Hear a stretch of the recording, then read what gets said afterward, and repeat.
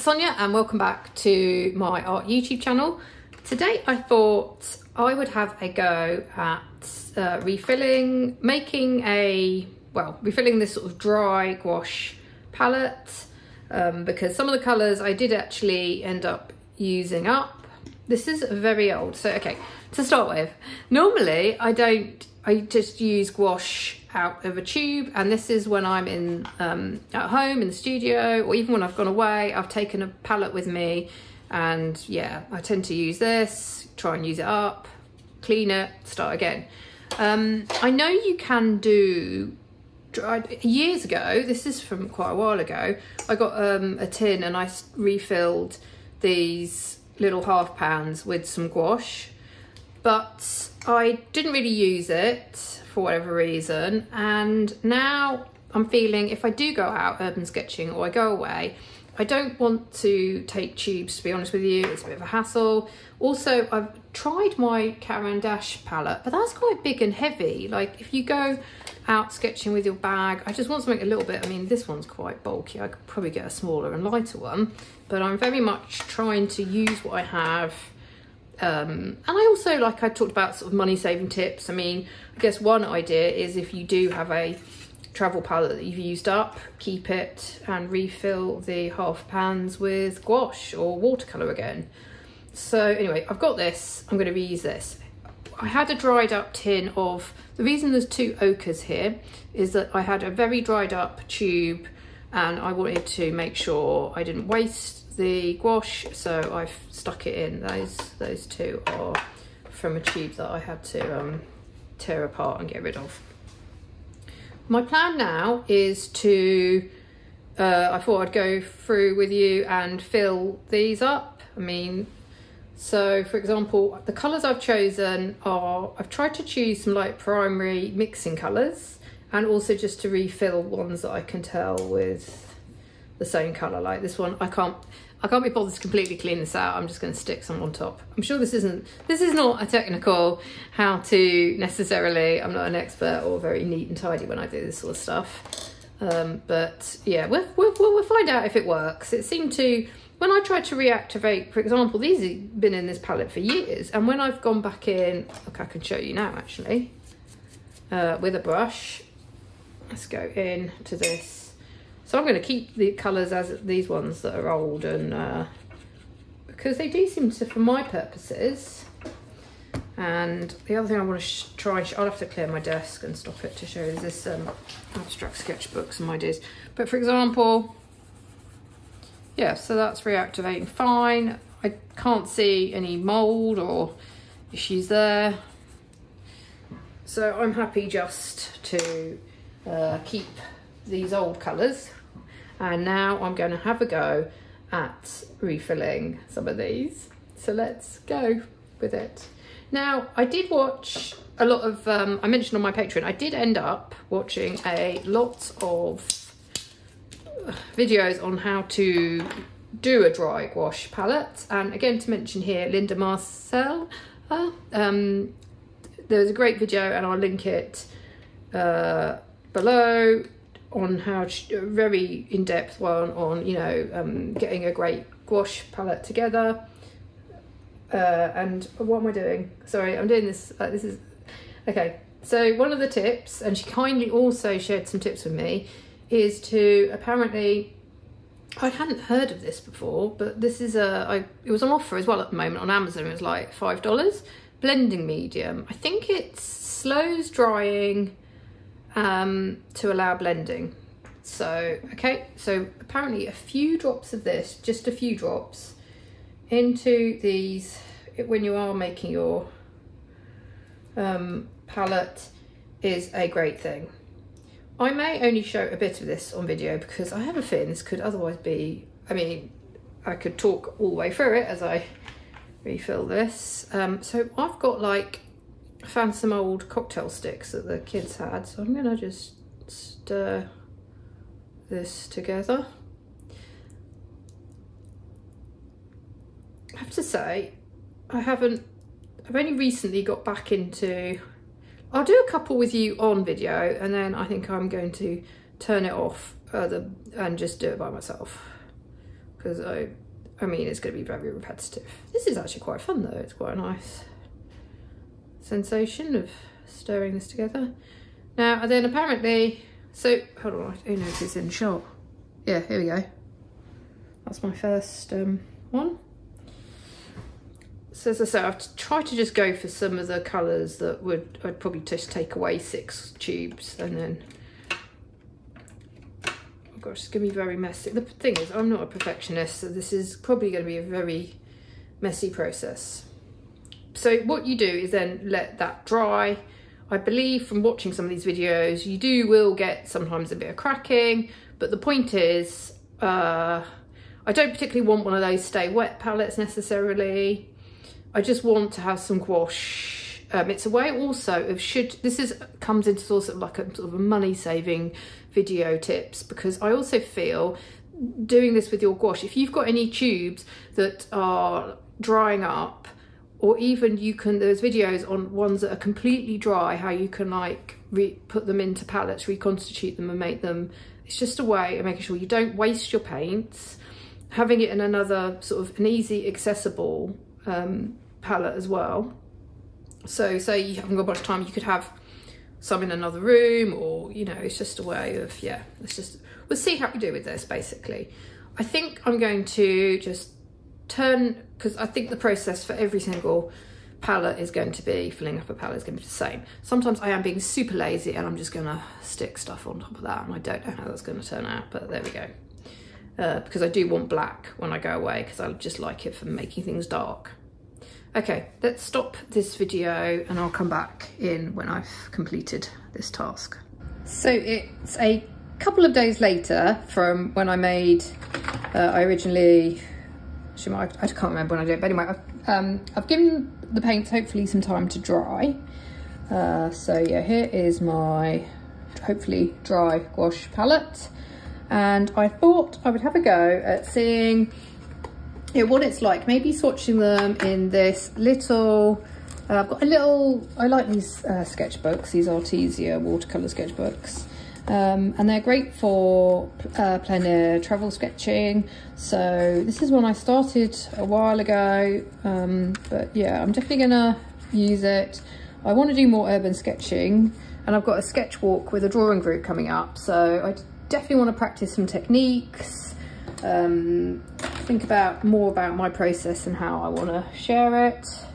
So I thought it might be quite fun to see how these reactivate, what they're going to be like in sort of a studio, so I can then take them away with me and anything else. And then maybe also for this video, show a little bit at the end of other stuff that I've been working on recently, a bit of a catch up. Good, so let's see. Now, how will yeah, it'll be like this.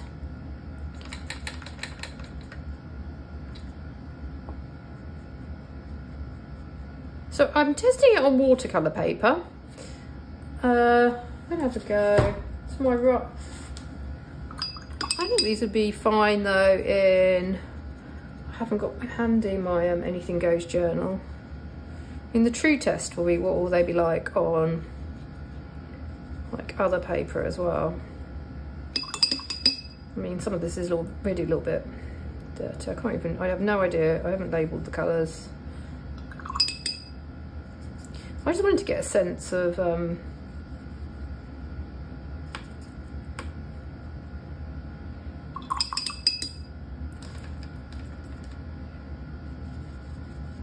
that when I'm out and about, if I do this, the way I see it is hopefully I will know what the colours are by themselves.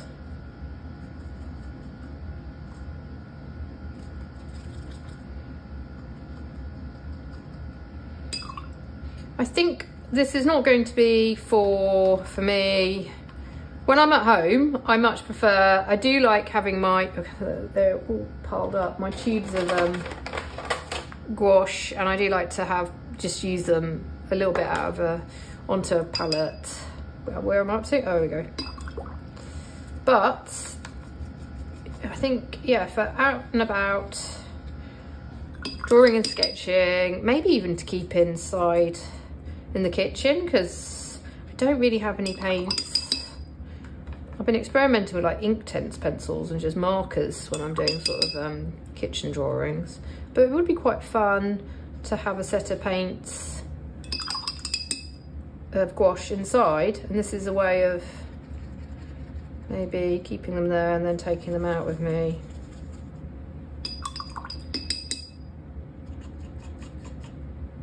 For my purposes, I think this is going to be absolutely fine.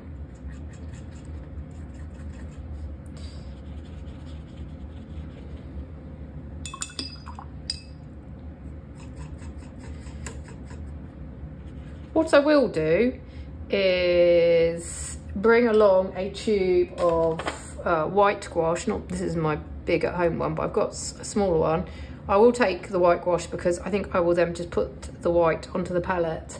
And I'm hoping, shall we see? Let's just see if I'm right on this. This will be, I feel like reconstituting them or from this sort of dry format. For example, this is chromium, I think this is chromium oxide. It's gonna be a lot harder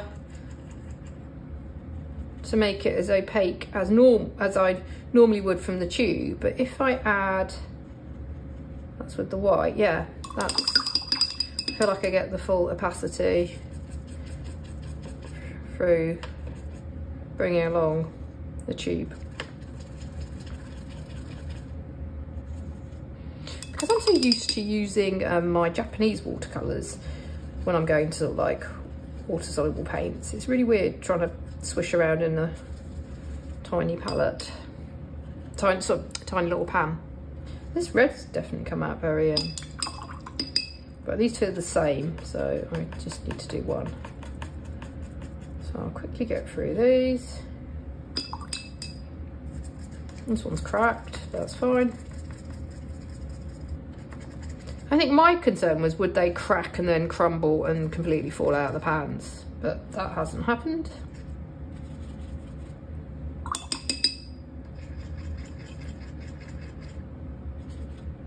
Whoa. I think the yellow's gone into this blue. I don't believe it was.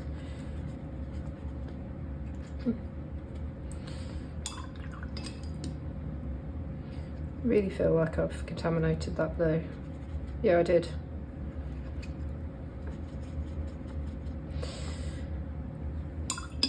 Well, that just shows you can get your own sort of cypress green by mixing the yellow and blue. You don't need. Anyway, so I thought I'd hold this up. So yeah, so it looks like this. I don't know why I've not done this before, but I haven't. I used to actually carry these tubes out with me sometimes.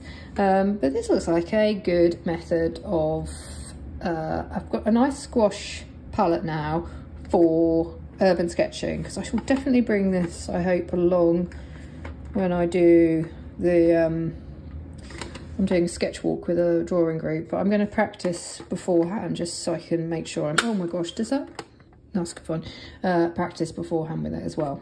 So now I thought I would just show you a couple of things that I've been up to, just give you, I don't know, I feel like I like to watch videos for just a little bit of inspiration for my sketchbook. And yeah, so this is, I've shown this, I'm not going to go through it too much detail here because I did do a Patreon only process video and I went through the sketchbook, but this is like a new, I think I did that page.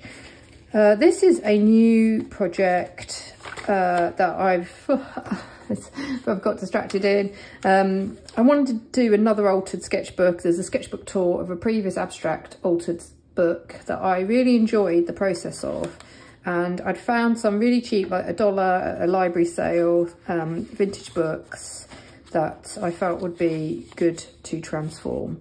So I feel like I also want to have a quick, you know what I really want to have a go? I want to see how this gouache works,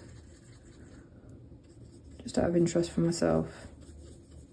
So interestingly, these are like a sort of an oil, they're an oil-based pencil, I believe, and so you can see there's a bit of resistance as well. So I'll let that one dry. That's a project I got going on. I still have these little sheets of, the other reason I wanted to do that project is because I keep having these weird tester sheets of paper that grow and grow, or just weird abstracts that are, and they're on paper, and I want to like use them as collage material and cut them out, or look for areas within them, and I thought that might be a good way of sticking, somewhere to stick them down, because it feels a bit weird sometimes sticking collage onto blank paper, which that sounds weird because that's what collage is, but I don't know, I always feel like I should draw, maybe if I've made a collage page within an altered book, it's a way of covering up the print with art, sort of like a way of filing it in some ways.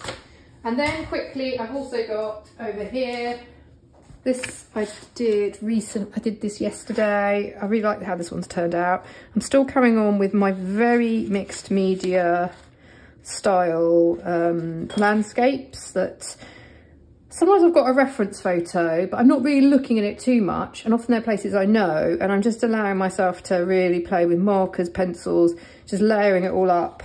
Yeah, and trying, you know, where I can, not to stay too realistic to colours, just adding in my own mark making, and that's been super fun. And yeah, still playing with vases as well, vases, and just, I like this one. This was, you know, from the daffodils in front of me, and a way of, I guess because I keep drawing the same thing and again, sometimes I just need to vary how I put it into a composition, or I'm like, I've drawn daffodils 10, 20 times this week because those are the flowers that I had in front of me. And I don't know what I'm going to put on this vase, I'll have a think. But that's that. And have I got my other sketchbook to hand? Oh, it's over there. I have got another Anything Goes journal, but this is like my studio one. Why do I keep starting? I think the problem was I started to be aware I had very large sketchbooks, and sometimes I don't want, this is quite a delicate sketch that I actually quite like, with a mechanical coloured, I used a coloured lead. I mean, they're not, yeah, it is very delicate. But I just kind of like the size. This is a nice size, isn't it? Sometimes I find the large ones a bit, if you only got a few minutes. And I'm also trying to be even more use up scraps. Why it's handy to have it here is because I do have a lot of collage material, so I could hopefully add more collage to this one. Whereas my journal inside is just turning out to be drawings, sort of kitchen table drawings mainly. I've even got one by the bed which is turning out into drawings of kids reading.